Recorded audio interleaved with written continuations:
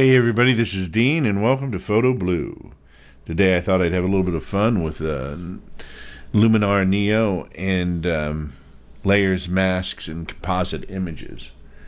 I'm not going to make a perfect image on this because of time of the video, but you'll see in one area this. I'll explain what some of the considerations are when you merge two photographs, and how you can kind of touch up on the masking when that happens. So let's we're starting off with this image, and it's at night and it's kind of foggy. It's a pretty cool image, and I'm going to take a second image right here. Let's turn the opacity all the way up for now. So there ends up, this is actually a pretty good image for our demo, and there are going to be a few problems. And I'll show you actually how to fix some of the problems, or some ways to fix the problems, and we'll discuss other ways. A lot of times you have to go back in with the masking brush to make adjustments if you really want to fine-tune certain things. And we're not going to spend the time to do that because that's kind of time-consuming. But I'll show you these areas. Now, one problem with this image, and a lot of times you have to kind of test the image and bring it into the other photograph and see how they merge together, or how they mesh.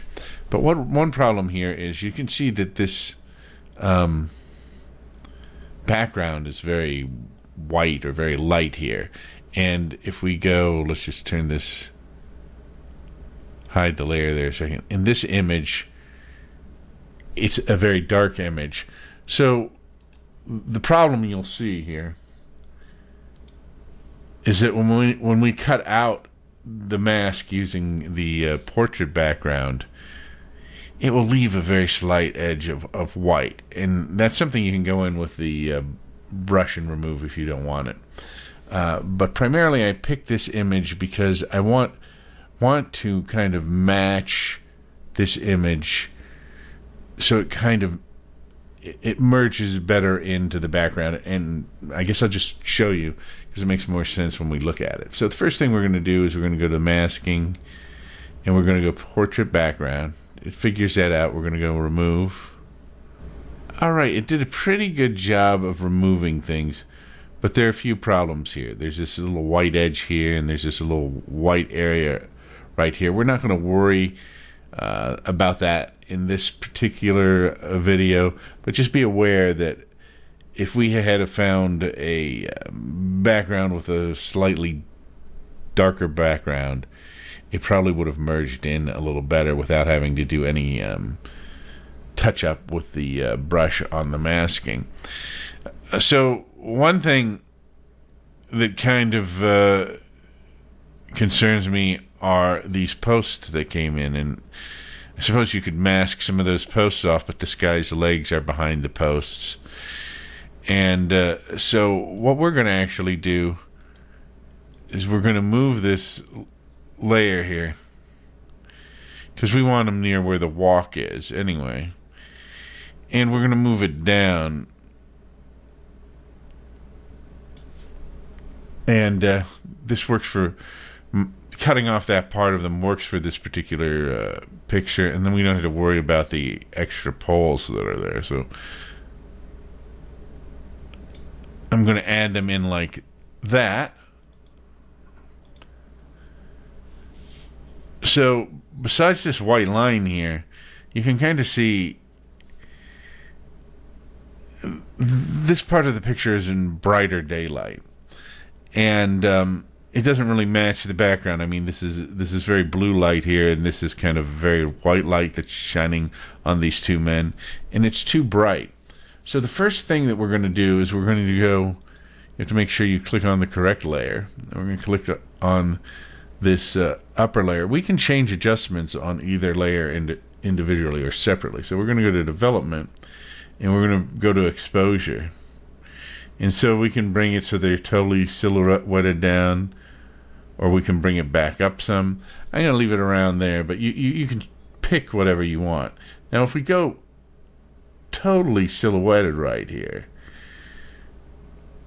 you can see that it actually got rid of that line behind this guy here. So that's one way to get rid of the line.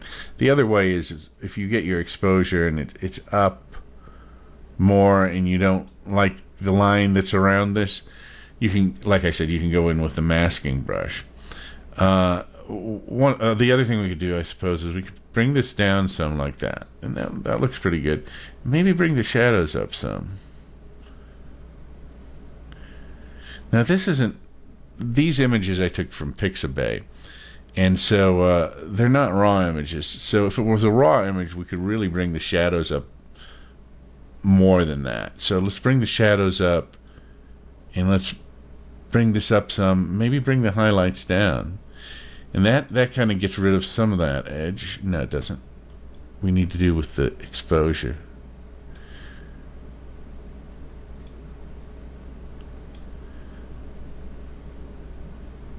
So right there, let's leave it there. That looks pretty good, and it actually got rid of the edge in this case.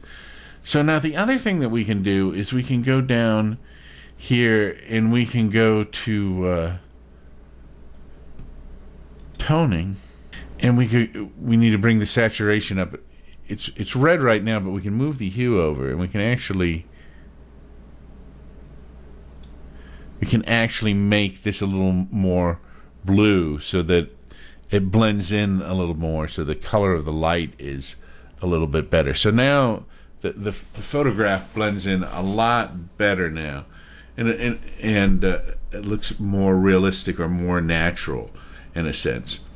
So those are the primary things I wanted to show you in this particular video, how we can pick a photograph and kind of blend it, the lightness and the darkness and the actual color of it using toning. So that's some fun with layers, masks, and composite images in Luminar Neo. I'm Dean, and this has been Photo Blue, and I'll see you next time. Don't forget to subscribe, share, and like.